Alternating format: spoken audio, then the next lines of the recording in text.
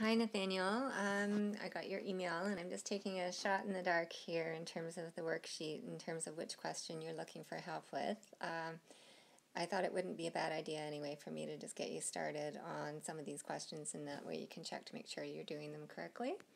So if we have a look at number 4, if you identify the sides according to the angle that you're given, then this side over here, the x, is side adjacent, and the 38 is the hypotenuse, and so we're dealing with the cosine ratio.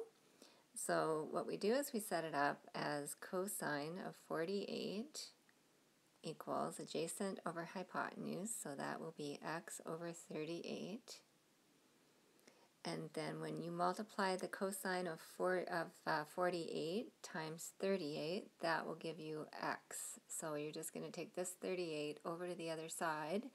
Because it's divided on the right side, we do the opposite operation with the equation solving, and we multiply on the left side. So if you take the cosine of 48 and you multiply that by 38, then let's see what we get here. Cosine of 48 times 38, 25.4 meters, okay?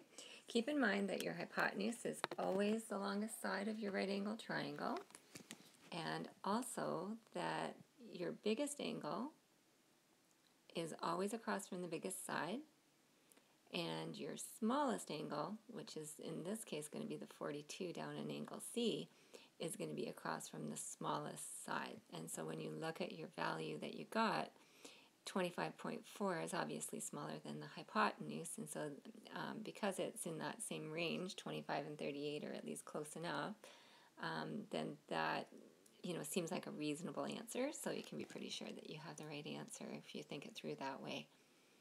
So same thing with number 5. I won't go through the whole solution this time, but if you have the angle 51 given at angle D, then y is the opposite side of your triangle, and the hypotenuse is 83. And so this one's going to be the sine ratio. Sine of 51 equals y over 83. And you can then multiply 83 times sine of 51. And then obviously for G, for number 6, we're going to be dealing with opposite and adjacent, therefore tan of 51. So I hope that helps you get started. One thing to watch out for here is I'm just looking at, no, that's good.